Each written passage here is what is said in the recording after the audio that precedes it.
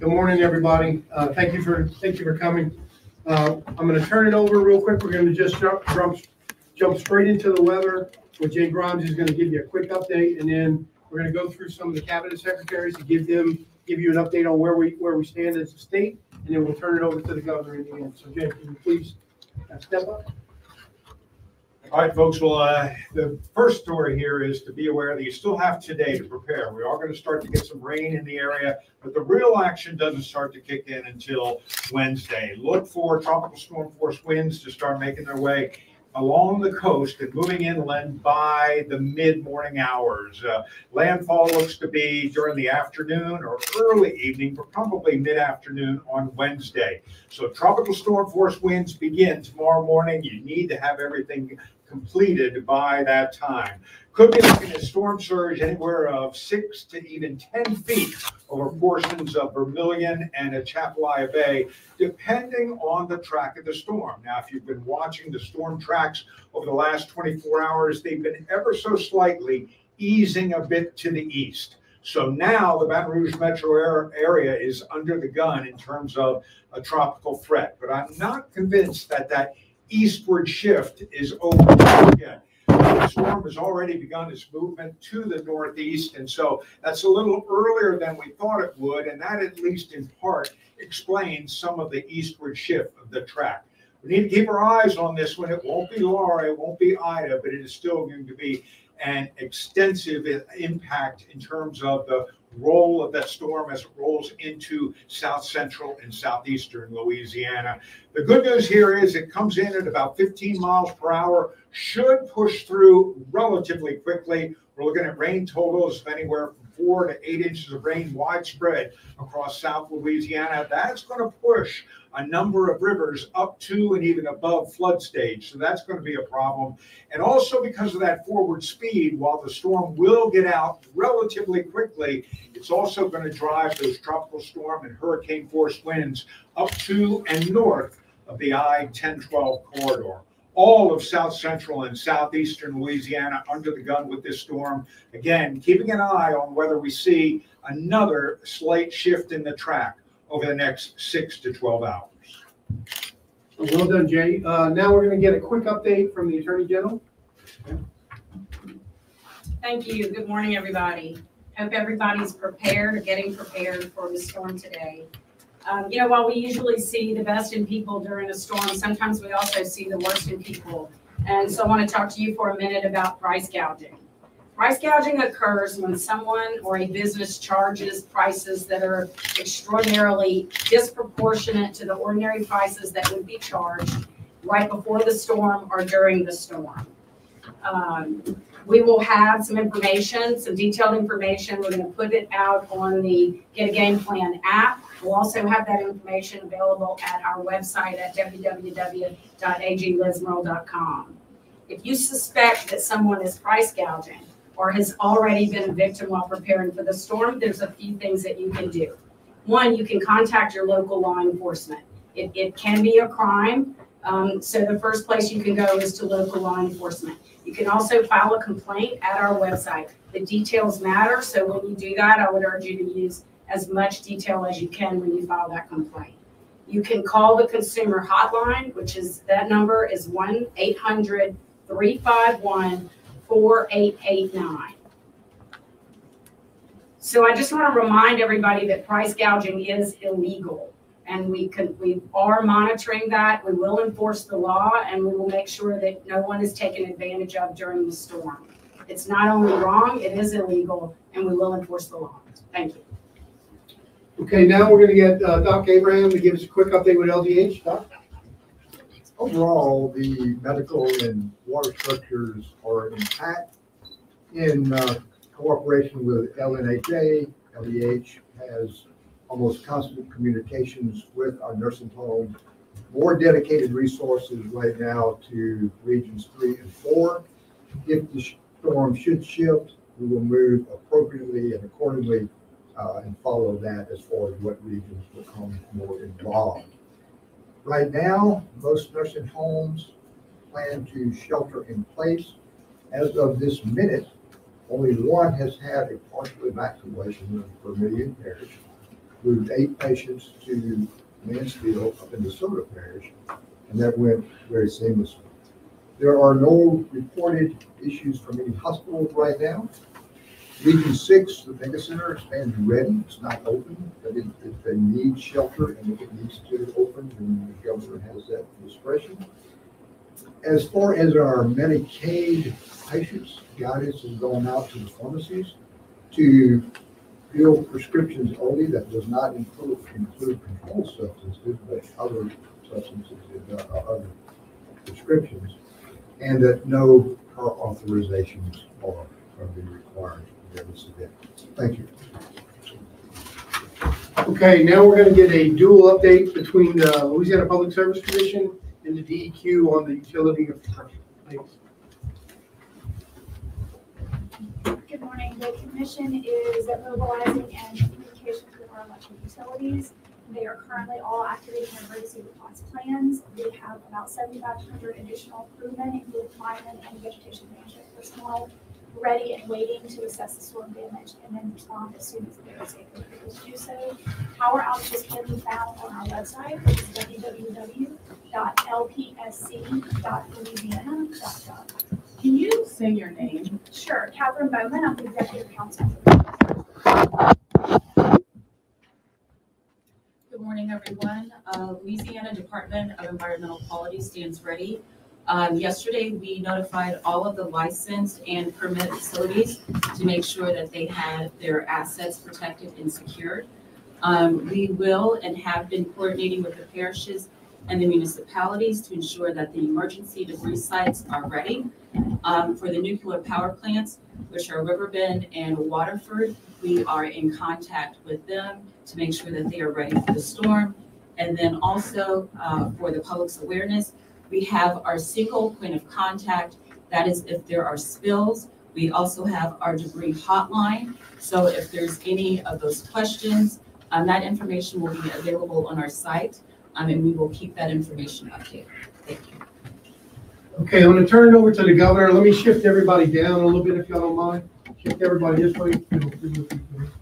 And I'm going to turn it over to the governor because it's important that you can see the app right there. Down a little bit. Yeah, good morning. As you can see, the cabinet's been busy. We had a great UCG meeting. Everybody seems to be working in unison. I feel very confident that all of the agencies have activated their emergency response plans and pre-positioning assets needed for this storm. I want to thank Jay again for the continual forecasting that he's giving us. I think that adding that dynamic and element to GOSEP has been extremely useful. At yesterday's press conference, at some of the questions that I got from the media, I wanted to take an opportunity to again inform the citizens of Louisiana about the resources that we have put that are basically you can place in your hands, and that is the Get a Game Plan app. And you can go to your app store on your mobile device, and if you search Get a Game Plan Louisiana, it will populate first, and you should download that app. When you download that app, it will ask you if you want the app to be able to track you. You may want to do that so that the app can then push out information in your area, because the next notification that you get when you download the app is whether or not you want push notifications sent to you. This app will continuously keep you informed, okay, about information in real time that is happening right here in GOSEP. So this app, it first serves as a preparation app. Inside the app, you can find a hurricane preparation list, a family plan, a business plan. It has information where you can, let's just say you're a single mother with 3 kids and a cat. You can put that information inside the app, and the app will tell you the things that you should populate in your hurricane prepare list, right? And then we know what you have in your household as far as pets and children and personnel. So it's a preparation app. And secondly, during the storm, it can serve as an information app. It gives up-to-date content that's managed right here by GOSEP. You can literally get information as quickly as I can through that particular app. It also, and then if you end up in an area under which you lose communication, keeping the app on your phone has location-based push notifications, and the data inside for very important information will be housed inside the app. So even if you lose communication, there's vital information that will stay in the app that you can access.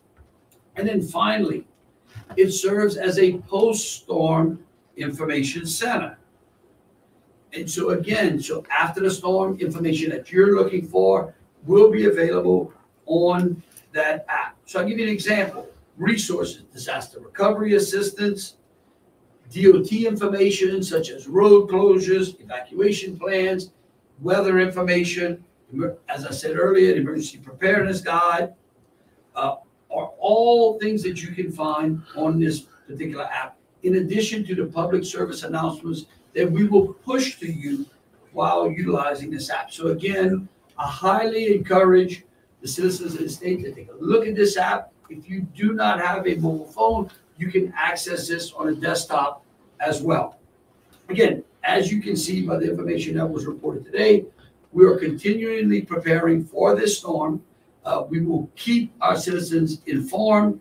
Again, I'm confident that all of our agencies and our federal partners seem to be working very seamlessly. We're pre-positioning assets so that they will be available to the public on a needed basis. With that, I am happy to take any questions. Yes, sir. With the wobbling of the storm, is that causing any challenges with the pre-positioning of any resources? No, I don't. I mean, look, and Jay can further confirm this. Storms wobble. It's what they do. It's a normal track of wobbling that happens as hurricanes approach the coast. And so I'm very confident that the pre-positioning asset map that we have is going to be adequate for the storm that we're getting ready to face. And has the National Guard been deployed and where? Absolutely. I'll tell you what. We'll have General Friedel give you an update on some of the commodities and personnel that he has. General? Yes, sir. Yeah, thank you. So yes, the National Guard is mobilizing right now. We are deploying across the coastal parishes and throughout Louisiana. Again, just like the governor said, we have contingencies no matter where the storm wobbles. We place our forces where they can react, go north, go south, east, or west, and react to where we need those service members. Right now, we have we're focusing on high water vehicles and boats. We have 87 boats, 387 high water vehicles, and over 50 helicopters to work, which we think is the most probable mission post-storm, which would be search and rescue. So those assets are out there right now. We're also pre-positioning commodities, those meals, water, and tarps, and those are staged as well. Right now, we have 1 million plus meals, 1.1 million liters of water, and over 55,000 tarps. Okay. And we hope we don't have to use all. Right. Okay, any other questions? Yeah, Julie? Okay, the app. I understand you guys are modernizing. I think all the information on the app is great. I can't help but think about my family. My mother barely uses her phone for anything that's not a phone call. My father has glaucoma. He can't see anything on his phone. I think that there are a lot of people in this state who can't read very well. We've had many discussions about that in the legislature, or who can't read at all. So what are we doing for people who can't, and post-storm, I mean, I remember Ida sitting in this room, no one had cell phone service. There was someone that was sitting with us, the governor, you and I both know really well, couldn't get in contact with her family for 16 hours because no one had cell phone service. So what are we doing if a lot of people, for people who don't have cell phone service potentially after a storm, and people who just like can't use this very easily? Well, there's a couple of things I would say, Julie. Again, we're doing the same things we did before all this technology became available, right? All right, so that nothing that we've been doing in the past has changed just because we have this technology. This technology adds an additional layer. However, we do know that the vast majority of people in this state use social media, use their phones, access the internet, and guess what? They should take an opportunity to help those who Kate as well, so that we get that information. In addition, we have consistently, since hurricane season has began, informed our citizens in the state of what to do in order to prepare.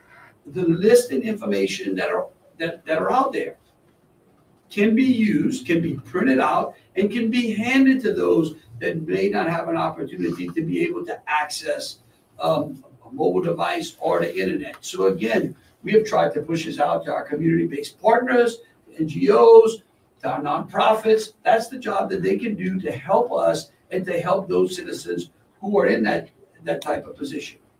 Again, on the communication side, I spoke to AT&T earlier this morning. I know we instructed the PSC to reach out to the other network partners to ensure that they are pre-positioning assets. So we try to address some of the communication disruptions of the past. And so as we get those, we will inform you in press conferences just like this as well. Again, we are welcome to take any type of comments or constructive criticism that we can to try to reach as many people as we can. However, I will tell you, as I travel the state, the vast majority of people are walking around with a phone just like you in your hand.